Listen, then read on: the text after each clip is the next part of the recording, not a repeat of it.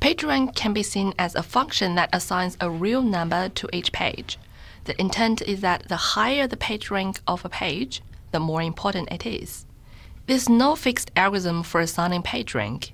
Here, I will introduce the basic idea about PageRank.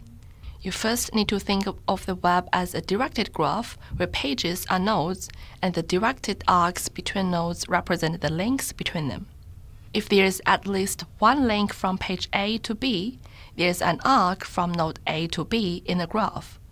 Suppose that there is a random surfer on the web. The random surfer moves at each step from his current page to a randomly chosen page that it links to. Here, you can use a matrix to represent the transition probability in the web graph. The transition matrix of the web graph describes what happens to a random surfer after a single step. For a graph with n pages, the matrix have dimension n times n. In the matrix M, I equals 1 over k if there's a link from page J to I, and the total number of outgoing links from J is k. If there is no link from J to I, then I equals 0. The probability distribution for the location of a random surfer can be described by a column vector of length n, where the j's component is the probability that the surfer is at page J. The probability is the idealized PageRank function.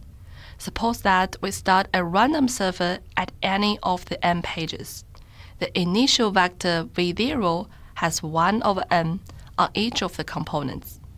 If the current distribution is v and the web transition matrix is m, then x equals m times v will be the distribution of the next step.